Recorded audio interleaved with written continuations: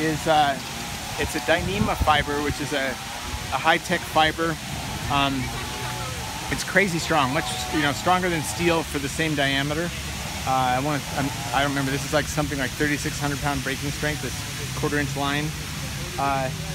So that's all our rigging. We use that, and we're trying to make the rigging as thin as possible and as sort of transparent as possible, so the sort of the ephemeral nature of the Skynet itself can be isolated from sort of what's going on and what's supporting it. Yep. And then the next step down is a traditional fishing net. It's a monofilament, fishing net that is a heavier gauge monofilament, and that is sort of anchored in within the ropes. And then we have this holographic film. It's got a holographic pattern to it, and the whole point of this is to keep it as lightweight as possible so it can be as wind reactive as possible, right? So it's a constant balance between, like, it's too slack, it gets caught up in stuff or whatever, and if it's too tight, it doesn't perform. So it's a real balance. The real artistry is in the rigging itself. Mm-hmm. This particular one was challenging because of all the trees, and the buildings are all historical and hard to quantify. You can't really say what the strength of something is if it's that old. So that's the deal. And then the city put in this pole for us, and we're tying off to the federal building. And that's otherwise it's all trees in here. Yeah. Okay. Can you talk a little bit about the piece itself? Okay. So I was inspired by the seafaring historical nature of the city, and then also they're doing this wind initiative thing, like sort of handing off from sailing ships to modern wind farms, which I think is excellent. I'm really supportive of that. So we have wind currents and water currents and that kind of thing, and then the fishing history. So these look like sardines or some kind of schooling fish.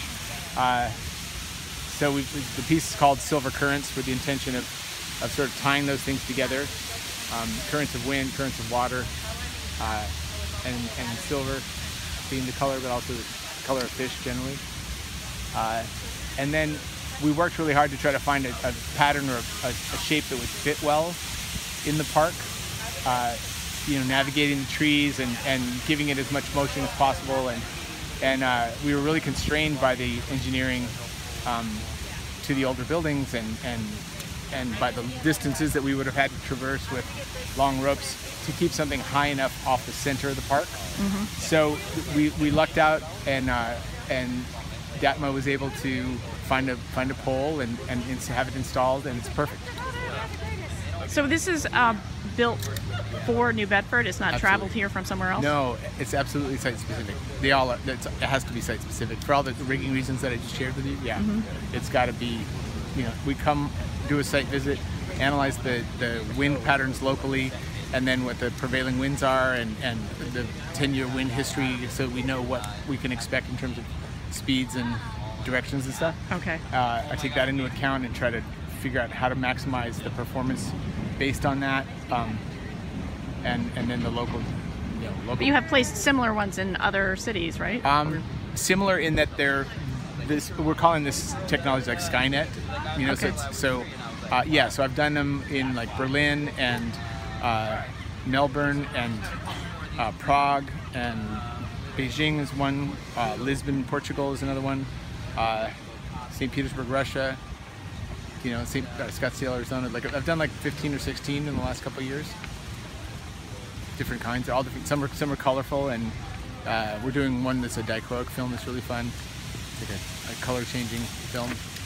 Oh, okay. So the kind of the inspiration or the ideas behind them was different for each location. Then it sounds like. Well, right? the initial inspiration was the murmuration of starlings or schooling fish, and the way they all turn and move at the same time. And I was just really just jaw-dropping, like watching it the first time. You'll see the clouds of birds that are all moving and swooping, and like there's no birds falling out of the sky. You'd think they'd be colliding, and there's something magical about this. Something that really called to me, and I was like, how can I sort of regenerate that feeling that I'm feeling in somebody else when they see something like this? And so the idea is to try to isolate the rigging and create this thing that's just floating in the sky that you really don't understand how it's happening. Yeah.